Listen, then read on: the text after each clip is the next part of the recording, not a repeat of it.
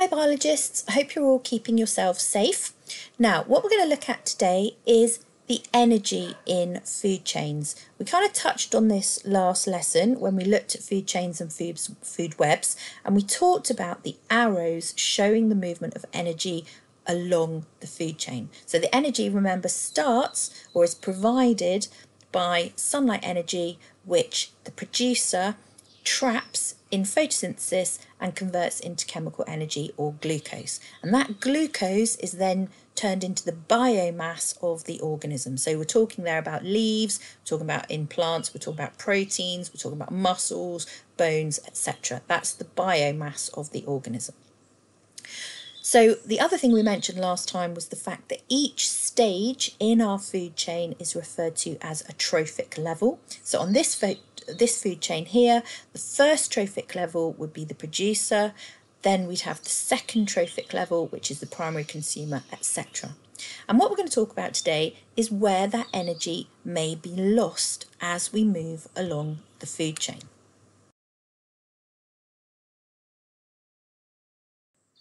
So when we talk about energy being lost, what we mean is that that energy in the biomass is no longer available for the next organism in the food chain. So if you look at this food chain here, so we've got grass, rabbit, fox. The rabbit is obviously going to eat the grass, but the rabbit isn't going to make all that grass biomass available for the fox to eat. Some of it will convert into muscle and into fur and into bones and into fat, and so that will be available to the fox, but some of it's going to use for energy. So it's going to use it in respiration to provide warmth so that it can move, so that it can make noises, and some of it is going to be lost in the rabbit's feces or as urine, for instance. So that biomass, that chemical energy, that stored energy that was originally glucose in the grass, is taken in by the rabbit. Some is converted into rabbit, muscle, bone, fur, etc. And so the fox could eat it, but some of it is lost.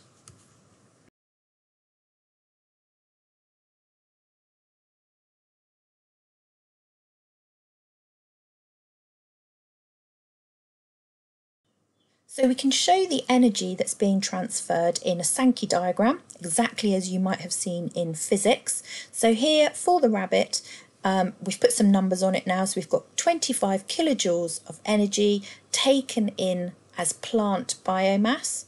We've got 0.0 kilojoules of energy is stored in new biomass. So that's going to be the rabbit itself.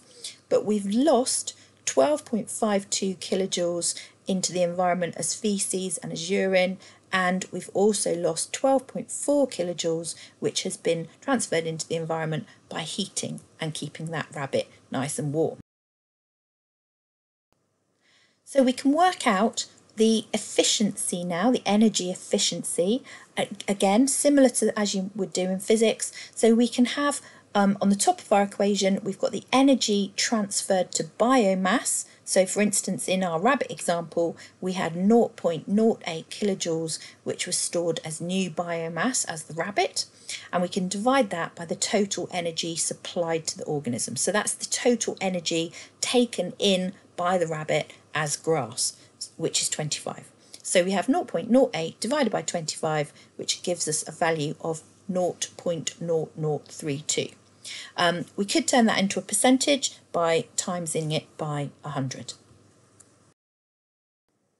So a couple of questions for you to have a quick go at to make sure that you can do this.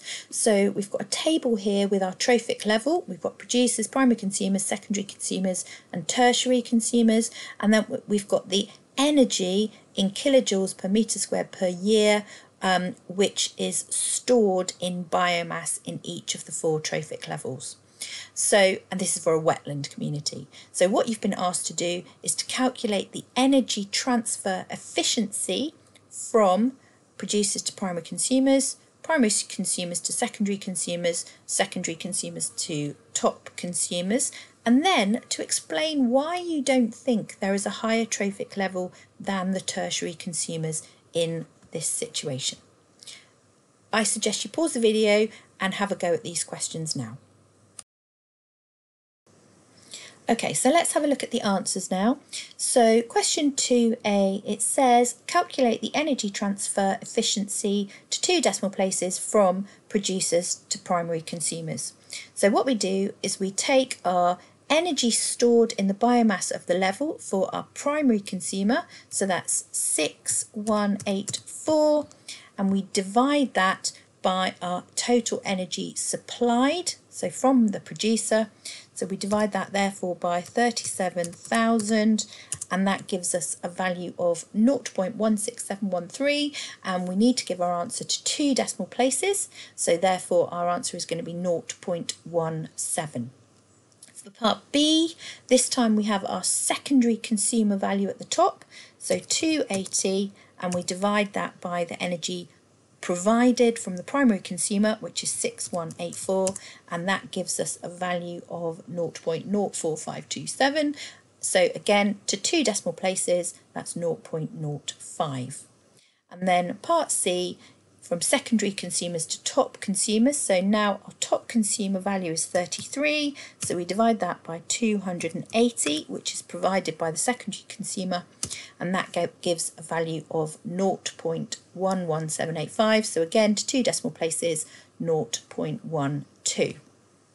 So question 3 on that is to explain why there is no higher trophic level than tertiary consumers. And actually this is all about energy, and you look at that energy value, and realistically now we're getting to the point where there's less and less of energy available, and so really at this point we're saying that there's not enough biomass, there's not enough energy stored in biomass for a population of the next level in the food chain.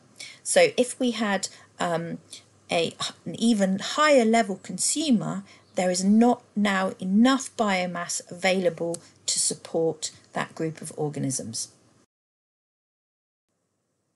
Okay, so we're now going to look at biomass in a slightly different way, because what we can do is we can show our biomass for each trophic level as a pyramid, and it's referred to as a pyramid of biomass. So this is an example.